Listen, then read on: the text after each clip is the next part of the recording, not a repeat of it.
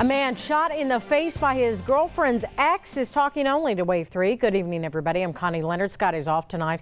The man who only wants to be known as Daniel was shot in Mount Washington late Saturday night. He survived after the shooter, Nathan Gabbard, killed himself. Tonight, Daniel is sharing his story about the terrifying encounter exclusively with Wave 3's Scott Atkins. He wanted to clarify a few details. Law enforcement all along said the two men got into a fight or altercation. Not the case, says the man shot in the face. Instead, he says 45 minutes passed. He tried to talk some sense into the shooter. And for the first time, he's opening up about the moments before a bullet severed part of his face.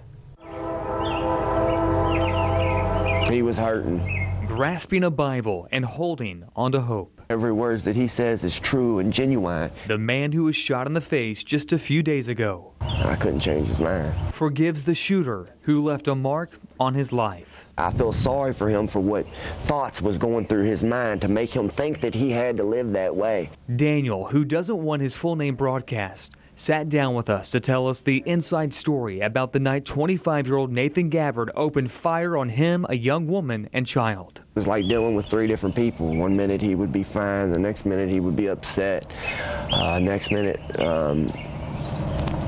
kind of shook up. Daniel tried to calm down Nathan Gabbard, who arrived at this Mount Washington apartment complex angry with an ex-girlfriend. Daniel says he just started seeing the woman. Gabbard apparently didn't like that. After he put the pistol down, we began to talk, and I ended up explaining to him about Jesus Christ. 45 minutes passed, and then when he got out of the car this time, he mocked me and he mocked Jesus Christ and told me to pray.